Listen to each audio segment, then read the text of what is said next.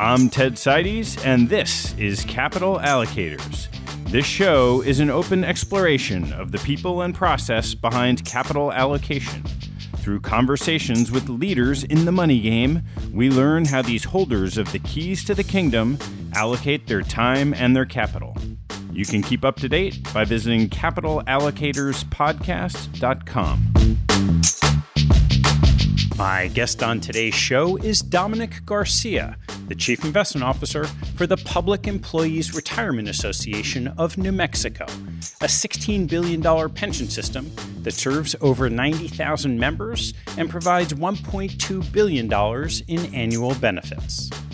Dominic is a native of New Mexico, began his allocator career at New Mexico PERA, and returned to rejoin the system in 2017 as Chief Investment Officer after nearly a decade at SWIB, the State of Wisconsin Investment Board. Our conversation covers Dominic's path to the helm at PERA, challenges of governance and compensation in public pensions, addressing underfunding with variable liabilities, and his risk-based investment approach that includes the separation of alpha and beta, overlays, and the selection of alpha managers across public equities, hedge funds, and private markets. Dominic has 3 times been named in the 40 under 40 by industry publications, and you'll soon hear why. Today's show is also sponsored by Coinbase Prime, a leading prime brokerage for digital assets. Coinbase provides the bridge to the crypto world for institutional investors, high net worth individuals, financial institutions, and corporate investors through their professional trading platform, deep and diversified liquidity, execution expertise, and Coinbase Custody, one of the largest and most trusted digital asset custodians. For institutions looking to enter the cryptocurrency markets, visit prime.coinbase.com. Today's show is also sponsored by Janus Henderson Investors. In an environment where allocators face more questions than answers, having a trusted partner is critical. Janus Henderson Investors is committed to building partnerships with institutional investors based on collaboration, insights, and transparency. With 26 offices and 350 investment professionals worldwide, Janus Henderson has the scale to offer a global perspective and the depth to offer local expertise and support. To learn more about partnering with Janus Henderson, visit janushenderson.com/institutional. Please enjoy my conversation with Dominic Garcia. Dominic, good to see you. Yeah, good seeing you. Thanks for having me on. I really appreciate it.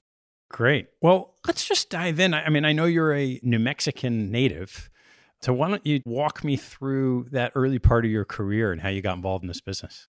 Yeah, sure. So yes, I am a native New Mexican. Both my wife and I are from New Mexico, grew up here. Families have a long history here, generations. When I was young, I actually went to graduate school up in Chicago. This was back in 2001, around there. And I went to public policy school, and while I was up there at University of Chicago, I kind of fell in love with public finance and finance, doing a lot of study between the policy school and the business school, which wasn't Booth at the time, it was just GSB. And then after graduation, my wife and I, who was my girlfriend at the time, we decided to move back to New Mexico and get married.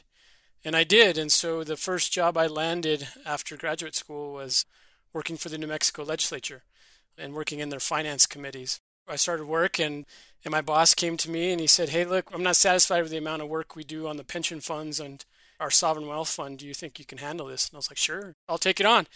And so I jumped on. In New Mexico, we have 2 pensions, the public employees pensions and then the teachers pension.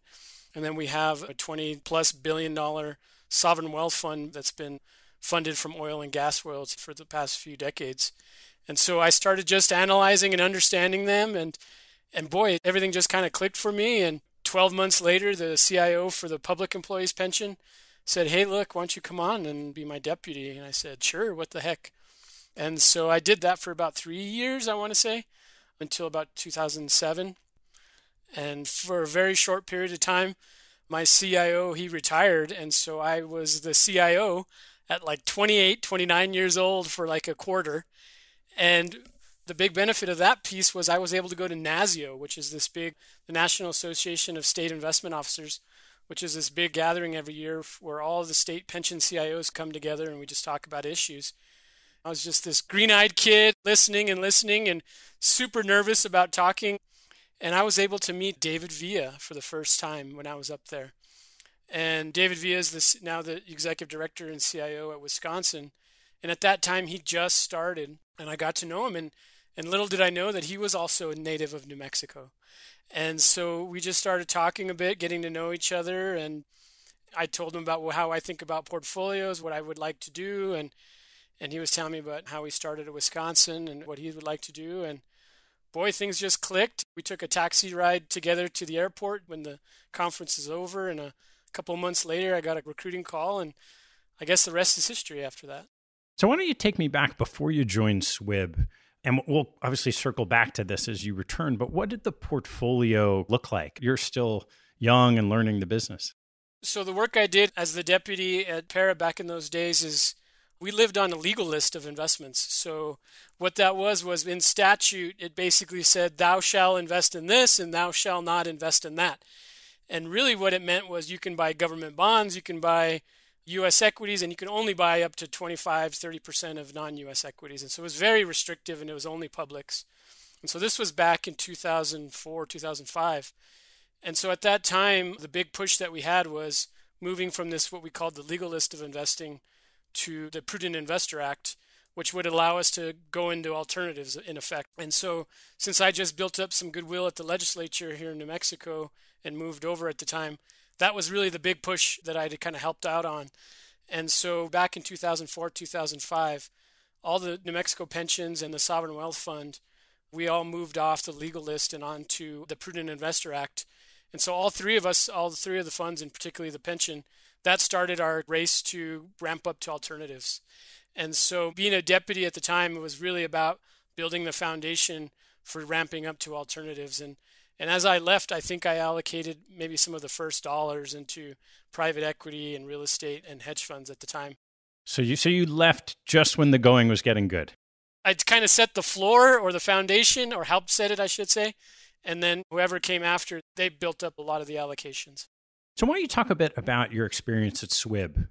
So SWIB is, well, first of all, I was there almost a decade, and it was just a magnificent experience.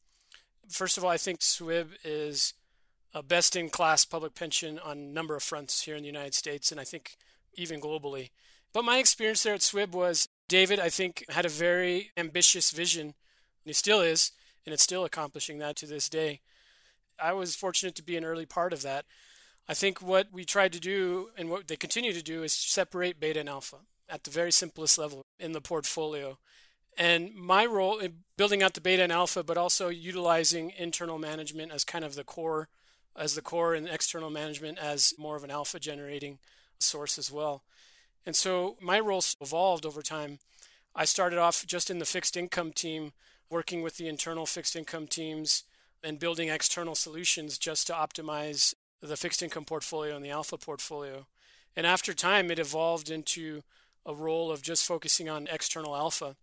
And so at SWIB, what I really worked on was building from scratch alpha strategies in hedge funds and traditional long-only strategies, but also helping out on the risk parity approach. And so I had a baptism by fire, and it was just a wonderful experience, and what I would consider just a laboratory of trying to build the best ideas, the best types of portfolios, and really separating beta and alpha and figuring out how you can optimize an alpha portfolio with internal management and external management mixed in.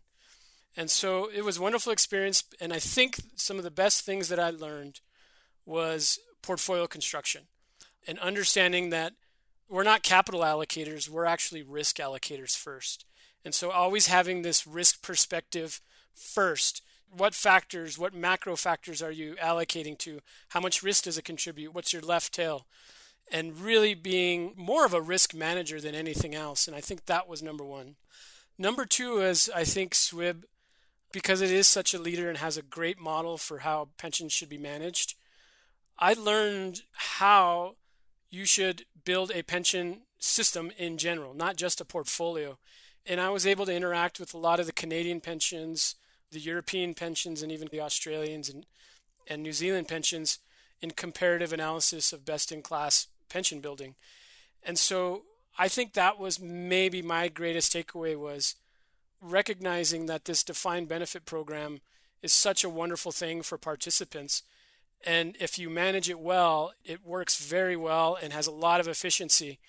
And SWIB is kind of the gold standard from that. And I was able to take away some key pillars and some key principles of what made SWIB successful, and hopefully took that to heart, and hopefully others can learn from that as well. That's really what brought me back home, is really understanding those principles. Before we dive into the investing, when you come back, you're now retaking the seat. One of the common beliefs and truisms in many public pension funds are the challenges of governance. So it's one thing to have a thoughtful investment model. It's another thing to actually get it done. So what was it that you saw at SWIB that you tried to bring back that allows you to take some of the constraints that many public pensions have and then implement them in the same type of seat? Yeah, I think what I realized and learned is that governance is central to success for any institution, but particularly for public pensions. And I think the governance at SWIB is unique in two ways. First of all, the pension system is separated into two parts. There's the pension administration organization, and then there's SWIB, that's really just the asset management piece. And so it allowed SWIB to actually act and function and talk and walk more like a private asset manager. And so what that led to was having a board that was highly professionalized, small, and focused on the strategic role that they had. And having that strategic role and setting strategic goals, and then delegating down to staff and making sure that the staff had clear goals, clear evaluative metrics, and had the resources to achieve those objectives. But in addition to that, had the resources to attract and retain talent. And so those were the key pieces that I've seen for SWIB that were big successes for SWIB and elsewhere outside of, in Canada, frankly, the Canadian plans kind of have that same model as well. That key phrase you said, the resources to attract and retain talent. How does that work in a public pension fund? Yeah, it's difficult. When you look at the public pension plan landscape in the United States, I would say about half of the pensions have the ability to pay an incentive compensation for pensions. Most are still stuck on government-focused pay bands, right? And I think they create a misalignment with what pension investment staff are trying to create. So I think you have this dichotomy. You have some plans that have nice alignment with incentives and the ability to pay folks relatively well relative to the industry. And then you have this other half who are still stuck in the past of how they pay and think of the value proposition for its investment staff employees. And so for that other half, it becomes a difficult thing to attract and retain talent because you have to compete. You have to compete not only against those other 50% in the public pension world, but you got to compete against endowments, foundations, and corporate pensions. And so it is a challenge. And in my experience, I think that's been one of my biggest challenges in the role that I have today. So is there something in the governance or the budget that allows certain public pensions to pay people more than other public pensions would? There is. So it really depends on the system. I'll give you an example. So for us here in New Mexico, our budget is still based off, our board sets our budget, but then it goes through the legislative process still, right? And so we still have to go get approval every year from the legislature and then subsequently from the governor. In other pension systems, where I talked about that other half where they have some incentive comp, they're allowed to have flexibility in their budget. So like at SWIB, they were able to have a basis point band for building their budget, which meant that as long as they're within some level of basis point or expense ratio cost relative to the total assets, SWIB had the flexibility to build out its own budget. We, on the other hand, don't have that, right? And we still are part of the government-wide personnel system.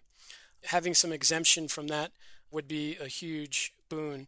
And I think a handful of public pensions have that as well. Though it would be a huge boon, there's a big question of how do you actually get there? Or can you? It's a challenge. I've been here a little over 3 years, and we've done a lot to change the way we do business.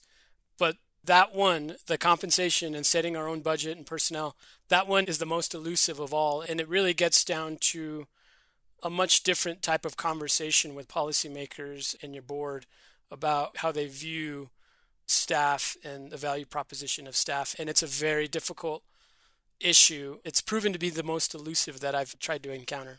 So let's turn to the investment side. And I guess the first question I would ask is, given those realities of the challenge in probably being able to attract and retain quality people, how does that influence how you think about the investment process?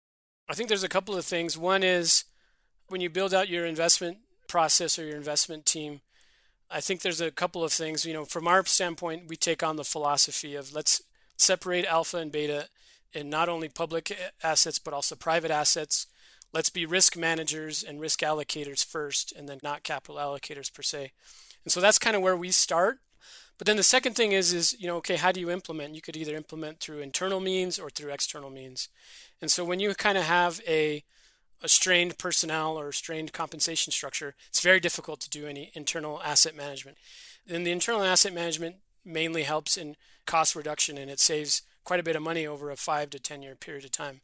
So we actually end up being 100% external. And so what's important for me is to have a staff and a talent base of our staff that is very versed and seasoned about how to buy and structure external strategies. And so when I actually find the talent, because of our strange personnel situation, I tend to skew on the younger side. And so what I tend to do is I offer more, the value proposition I offer folks are, you have more autonomy, you have more ability for innovation and growth and learning. And that is an attractive substitute for the comp that I can't offer or that others can offer elsewhere. So it tends to skew a little bit younger, but the ability to work in a more dynamic or environment with more autonomy and more responsibility, I think that's been the trade-off. And so far it's worked. The trouble is when those folks get a little older, they're a lot more marketable. The issue is really going to be retaining in that model. All right. So you mentioned the separation of alpha and beta. As you think about the portfolio, how do you first go about approaching that challenge? So the first thing that we really think about is, all right, we have these funding objectives in the total plan. And so based on those funding objectives, what's the amount of risk we need to take in the portfolio to meet our return hurdles? And so first is setting the appropriate amount of total risk. And then second is saying, okay, and then I'll just use it as an example. Let's say the total risk that we want to take over a long period of time, call it 10 plus years, is about 11% volatility. So what we do is we take that 11% volatility and we say, well, we're going to break it into two pieces. And we call this our risk budget. So the first piece is going to be our beta or our asset allocation, and this will drive most of our volatility. And what we say is, okay, we're going to build an allocation on our betas, but we're going to be very mindful of the risk it generates to three macro factors. And one is growth, inflation, and rates. We're going to allocate that beta so that we can meet that risk objective and, more importantly, that return objective. But we're going to ensure that we have diversification so that we're being as diversified to those three macro factors as possible. So that's beta. And then so in alpha space, we'll say, you know what? In addition to the risk we're taking in asset allocation space or beta, we want to take up to another 2% tracking error relative to that beta that we're taking. And up to that additional 2% tracking error, we think we can generate 1% excess return or alpha. And so what we do is we literally separate those two things into risk budgets. And so we'll optimize a risk budget based off of those betas. And there's really only half a dozen betas that we allocate to in reality. But in alpha space, we have about 26 different opportunity sets that we will allocate to. And we'll optimize those two things completely separately. And then we'll allow for overlays and etc. in the alpha book so that we ensure that we're separating and ensuring that we're not doing double duty with the beta. And so when you separate those two things, optimize them individually, and bring them back together, what ends up happening is your alpha book tends to be quite low correlated to your beta book. And so the total risk it generates is quite low. So what you're getting is just an overall improvement in your risk return ratio at the total plan. But for us, we explicitly set two risk budgets for each and then bring them back together. And then we manage to those risk budgets. So let's start with the beta book. What's your, just to state it out, what's your actuarial rate of return on the plan? We're at 7.25%. Okay, so given market conditions where they are now, how do you come close to getting to that 7.25%? Great question. So a couple of things is, as you know, if you were a 60-40 investor for the last 30 years, you generated 8 to 9%. But the thing is that 8 to 9%, half of that over the last 30 years was just from cash. And so your cash return now is probably zero. And so how do you generate enough with a cash rate of zero? And for us, just beta alone and the allocations that we have, I think is going to get you 5 to 6%. And so what we're looking into right now is, what if you incorporate appropriate leverage on your assets in the beta book? Can you get an extra 50 to 100 basis points out of that? And so I think that's a key challenge and a key issue for folks going forward.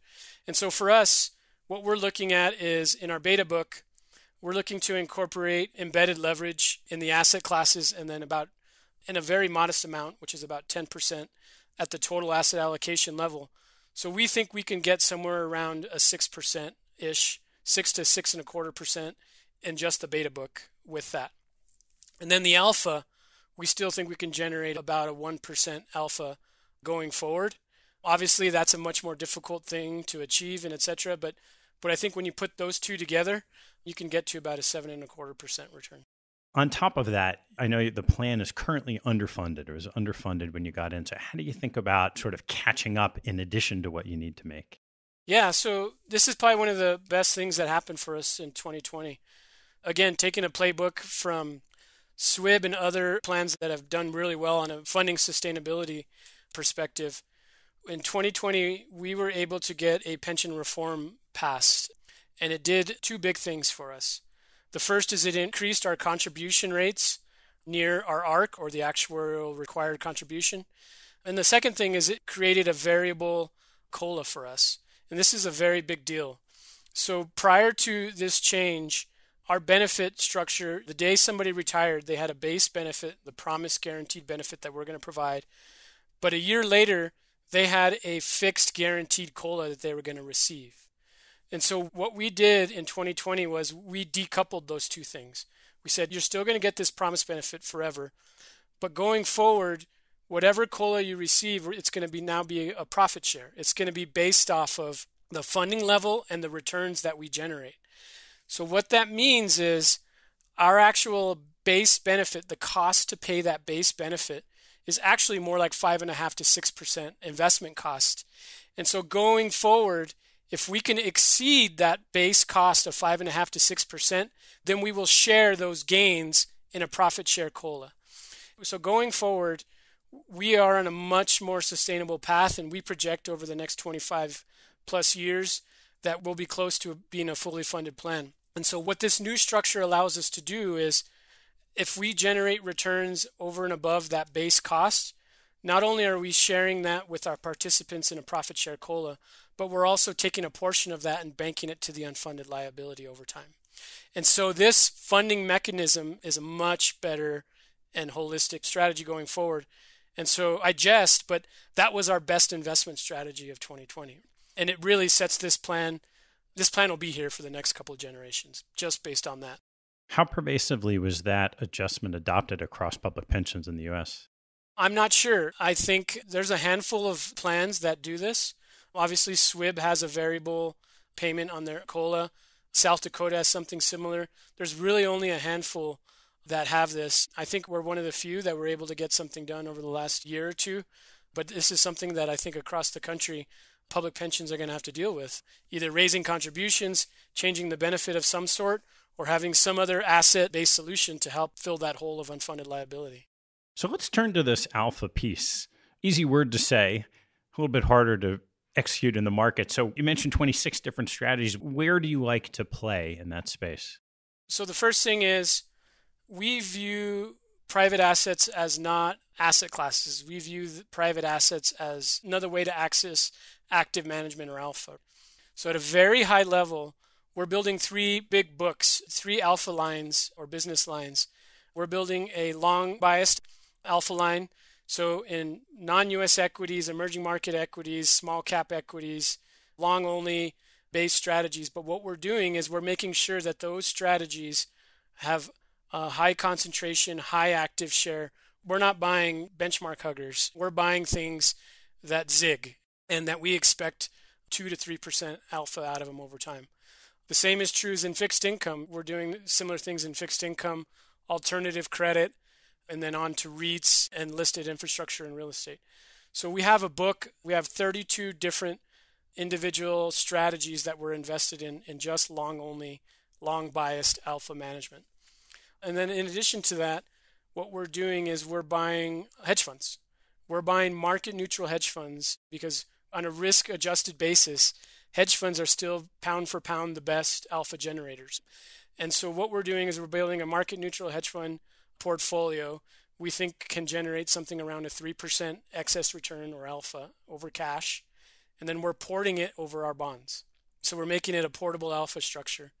And then the last piece is we view private assets as alpha generators. And what we do is we take a very distinct approach. We build out PMEs, public market equivalents for all of our private assets, and we optimize around a direct alpha. And so what we're doing is we'll take our private equity, our private credit, our private real estate, and our private infrastructure assets. We'll put those all into one book, and we're expecting them to generate a 3 to 4% alpha or direct alpha over our PME. So those are the areas that we play heavily. So long bias strategies that take high amount of tracking error, that are more concentrated, take high active risk. We really like market neutral hedge funds that are more persistent, really idiosyncratic risk oriented. And then we're looking at private equity, private real estate, and private infrastructure as big drivers of direct alphas relative to their public market PMEs. And when you put all those together, that alpha book turns out to be around a 1.5 to 2% of vol in of itself. And we think that can generate about a 1% alpha at the total plan level. I'm curious how you've got the beta book on one side and then this alpha book, like two of these three buckets have a lot of embedded beta when you put it together, right? The market neutral hedge funds don't, but the rest of them, you're owning assets and somehow that's tied to the economy and growth and inflation and rates. How do you port that back so that you just have that alpha stream with low correlation? So it really gets back to our risk budgeting process. So I'll take an example. Let's say our private equity portfolio. So private equity, in a very simplistic way, has maybe two return streams. Relative to our beta book, private equity, we're benchmarking to the MSCI World. So if our private equity book is going to have X amount of exposure to MSCI World, and then it's going to have a Y amount of exposure that's idiosyncratic tracking error relative to MSCI World. And so private equity in general is going to have something around 10% tracking error to MSCI World over time. So we take that tracking error and we put that into our alpha book. But the exposures that are MSCI World, that is in the beta book. And so we have to use our technology process to ensure that that tracking error is well evaluated and well measured. And so we're doing that with anything that has any beta attached to it. We're making sure that the right amount of risk is measured and accounted for in the beta book, and then the residual idiosyncratic risk or tracking error is in the alpha book. But in addition to that, we also have two overlays. And so what we do is, for instance, let's say we like active management in non-US equities or in small cap equities.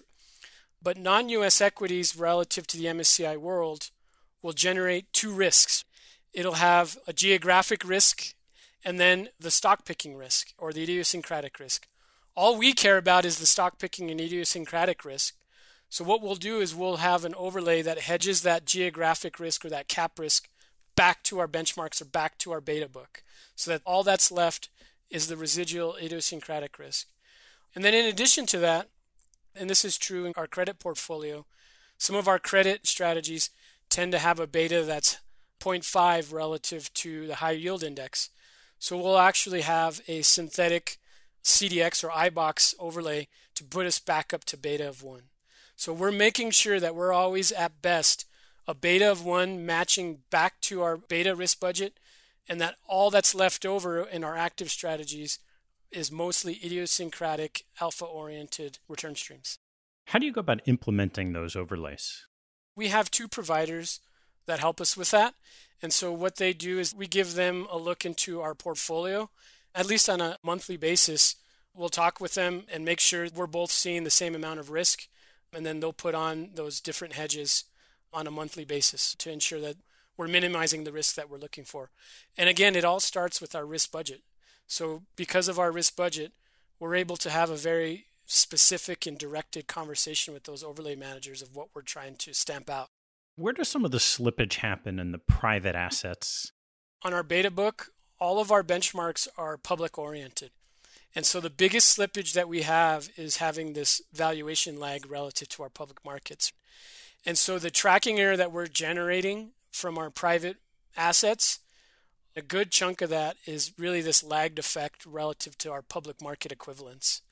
It catches up over a 3-year rolling, a 5-year rolling period. But that's really where the slippage is trying to measure your private assets back to a public market equivalent and trying to ensure that that smoothing or lagging effect is minimized when you're really evaluating. There's some statistical maneuvers that you got to do that, but there's never a perfect fit for that. How substantial are the overlays relative to just owning the assets in that exercise of getting to the reference portfolio that you want with the betas? It depends on your point of view. So the notional amounts are fairly large, maybe $1 billion. For us, we're a $16 billion plan. So the notional amounts could be $1 billion or so.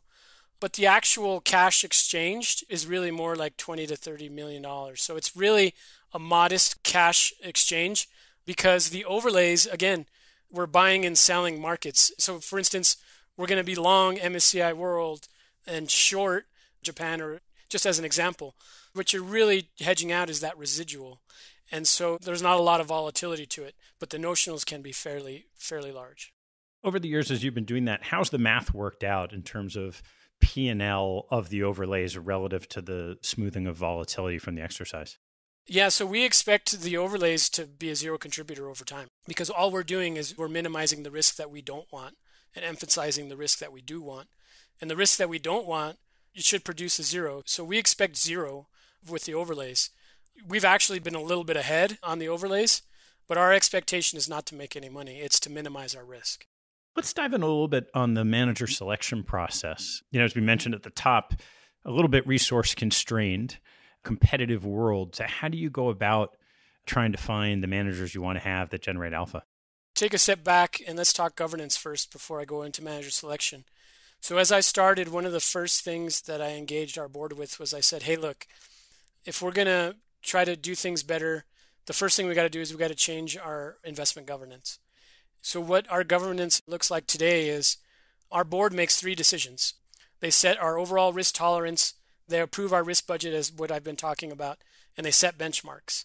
Everything else gets delegated down to staff. So the manager selection process is delegated entirely down to me and our staff. And so what our marching orders are is implement the risk budget, basically. Maybe do a little better. And so manager selection, it turns out, works pretty well in that governance structure.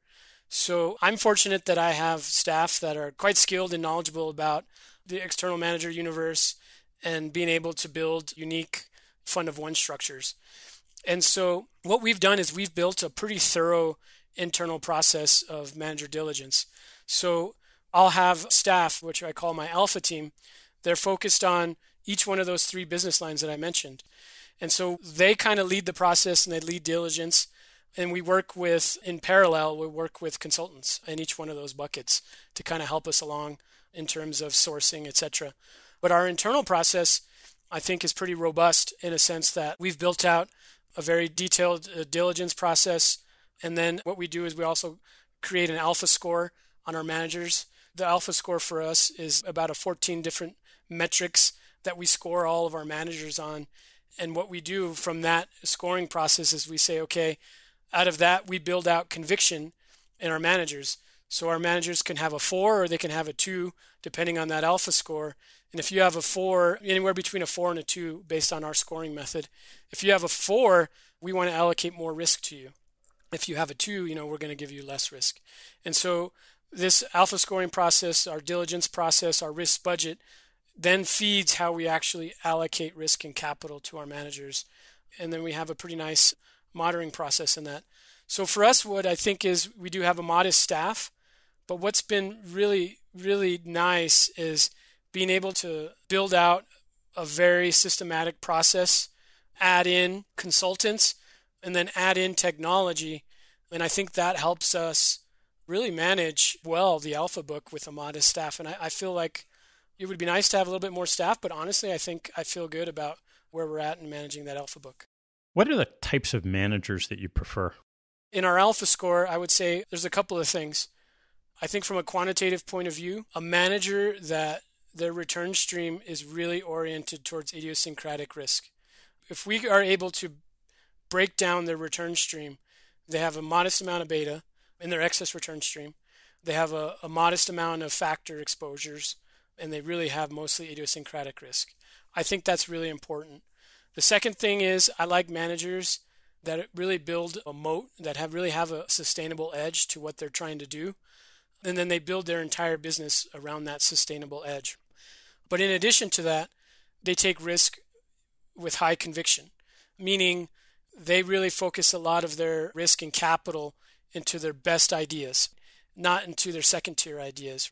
And so they're able to allocate that capital and allocate that risk to their best ideas very well. And I think that's actually a key attribute to sustainable alpha production for managers, is not just that they can find a good idea, but that they're allocating the right amount of capital to those good ideas and not to necessarily the second tier ideas. So then I think the other piece is qualitatively is I really appreciate a manager that has high alignment to us. And I think alignment means that we're in the same boat. They have skin in the game. They eat their own cooking. They have a large amount of their own capital in the same strategies, and that they're very aware of their fees. Everybody would love less fees, but I think what's more important for us is that the fees that we're paying, we're getting a good deal based on the alpha. And so we like to call it a capture ratio. So based on the gross alpha that a manager can generate, we're trying to get to 60 to 70% capture ratio of that gross. And a manager that understands that and is able to be flexible with us in constructing fee structures, I think that's a really important piece for us. So I'm wondering if we could pry into this a little bit. I have in my head the 2 or 3 or 4 large hedge funds that are market neutral, that are idiosyncratic, and just almost on paper, you know who they are. Think of one that's in your portfolio and one that isn't. You don't have to say the names, but what are the examples of what is it that's that subtle thing that distinguishes the two? So I think the subtle difference is sustainability, persistence, consistency of their alpha. And so that's a very quantitative analysis on a lot of measures. And I think that becomes very important. It's very hard to forecast alphas, but you need to have good confidence that what you're buying can be persistent going forward. And I think part of the big reason for that is past data. And so I think that's very important. The second subtle difference I would say is that firm? Is that firm philosophically orienting themselves to alpha generation? Are they philosophically oriented to what we're trying to accomplish, or at least empathizing with what we're trying to accomplish? Or are they just saying, you know what, I'm just here to gather assets, and I'm here just, you're either in or you're out, it doesn't matter. Specifically in the hedge fund land, I'm a big proponent and advocate of hedge funds. I think pound for pound on a risk-adjusted basis, they're some of the best asset managers on the planet. But I think a majority of the hedge fund world has a big beta attached to it. And so there's a different philosophy with that type of manager and the way they run their business, the way they interact with clients, and the type of clients that they have. That doesn't fit for us very well. What really fits for us is somebody that is really idiosyncratic driven, trying to squeeze out all the beta it can in that portfolio and trying to be really almost 100% skill based. Now, that tends to maybe have a little bit of a lower return profile, but that's okay for us because we're porting them over something else. And so managers that understand what they're being used for in their portfolio, I think that's a differentiator for us. And when you're playing with an asset size that big and you get into the private markets, how do you pick where to go after your spots? I think the private assets are more of a challenge. And what I'm going to say is, I kind of talked a little bit about my initial start into this industry, but part of it was building the hedge fund portfolio back in 2004, 2005. And if you go back to hedge funds, a decade or a decade and a half ago, it was an industry that was a little bit more black box and you just kind of signed up for things. And between now and then, hedge funds have really institutionalized, right? It's really matured as an industry, really transparent, etc.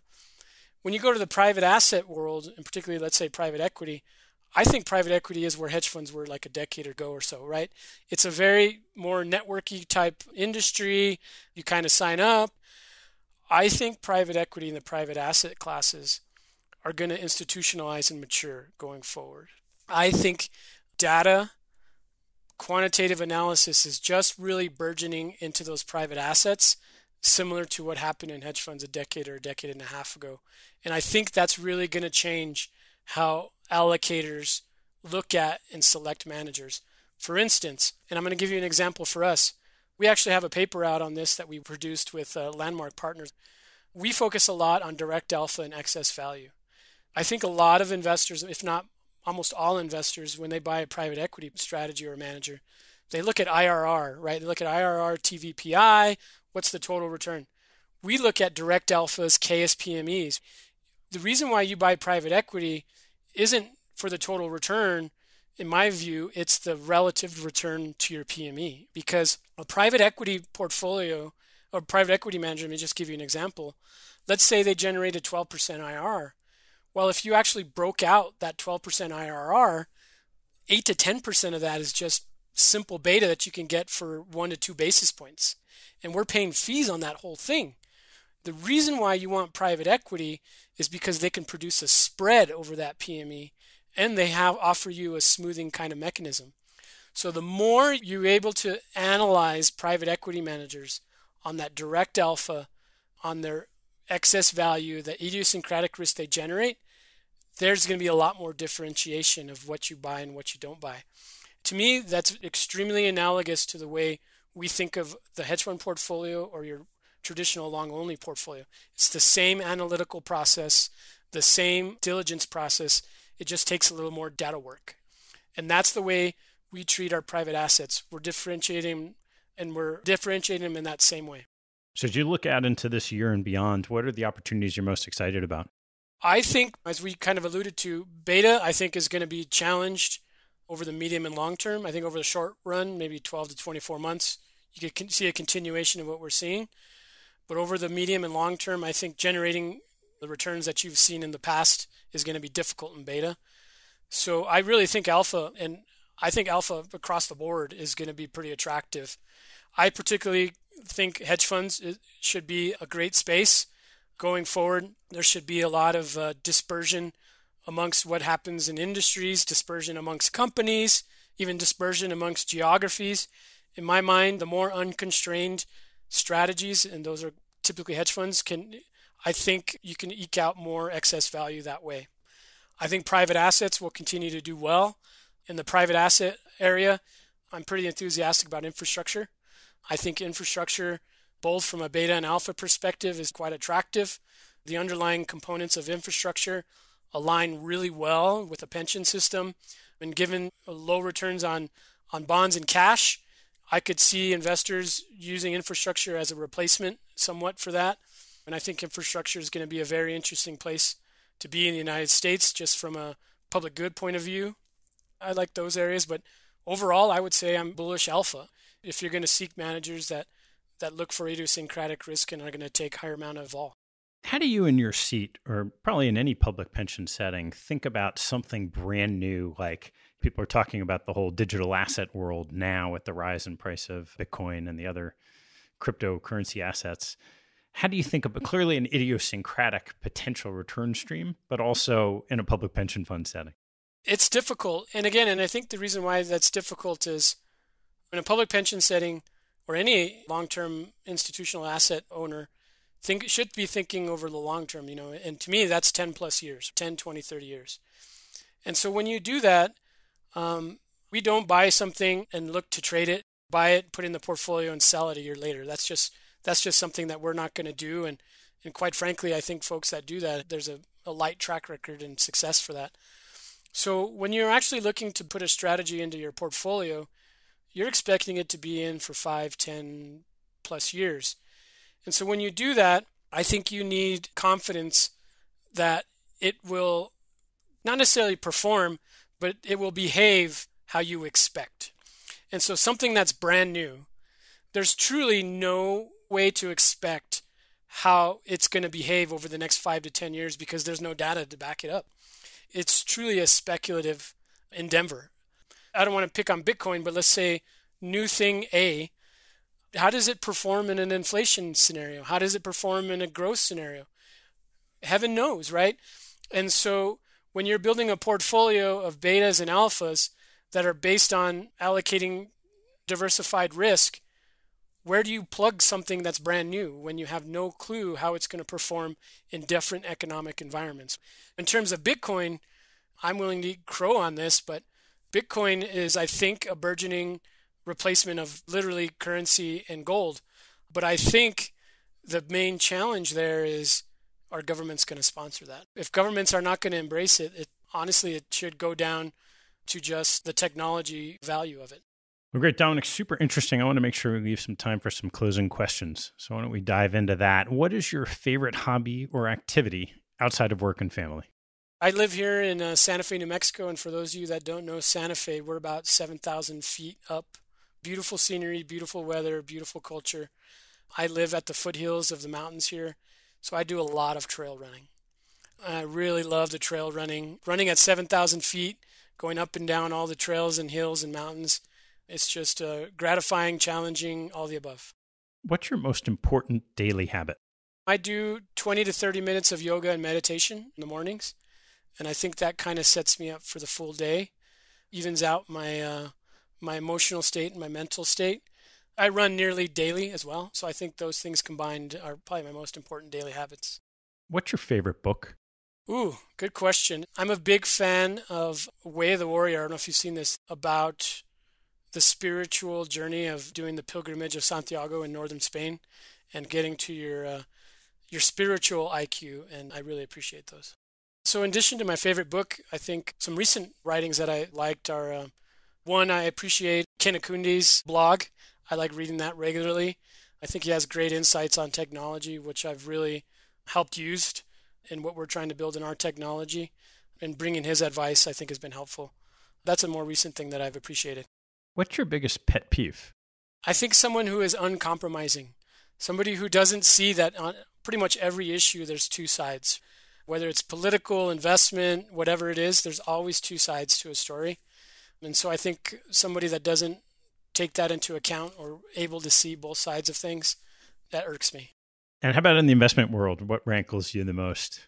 I think when marketers say, you kind of got to act now, right? Like, our closing is July 1st, and if you don't do it then, you won't get this. And I don't like act now. That doesn't sit well with me. What teaching from your parents has most stayed with you? When I was a kid, my dad used to listen to motivational tapes, so a lot of like Dale Carnegie, those types of folks. I soaked a lot of that up. And my dad used to always say a positive mental attitude can overcome anything. A positive mental attitude is kind of what sets the world ablaze. And so that's always set with me, is be optimistic, have a positive mental attitude no matter what comes. Dominic, I got one more for you, and then we'll let you go for our listeners, and we'll keep you on for our premium members so they can hear a little bit about mistakes you've made. And that last one is, what life lesson have you learned that you wish you knew a lot earlier in life? This was a recent book that I read, and it talks about this idea of be, do, have. So you want to focus on being first, doing second, and then whatever you want, materialistic or have, comes last. For me, I think I had it the reverse when I was younger, and I think most people do. I looked at what do I want or what do I want to have first, what do I need to do to get that, and then I'll be whatever I be to have that. So I've learned to do the reverse, which means to focus on your passion first and what you care about, and then everything else kind of falls into place. That's great. Dominic, thanks so much. Super interesting. Thank you. Thanks for listening to this episode. I hope you found a nugget or two to take away and apply in your investing and your life. If you'd like what you heard, please tell a friend and maybe even write a review on iTunes. You'll help others discover the show, and I thank you for it. Have a good one, and see you next time. An important disclaimer from Janus Henderson Group, PLC. Investing involves risk, including the possible loss of principal and fluctuation of value.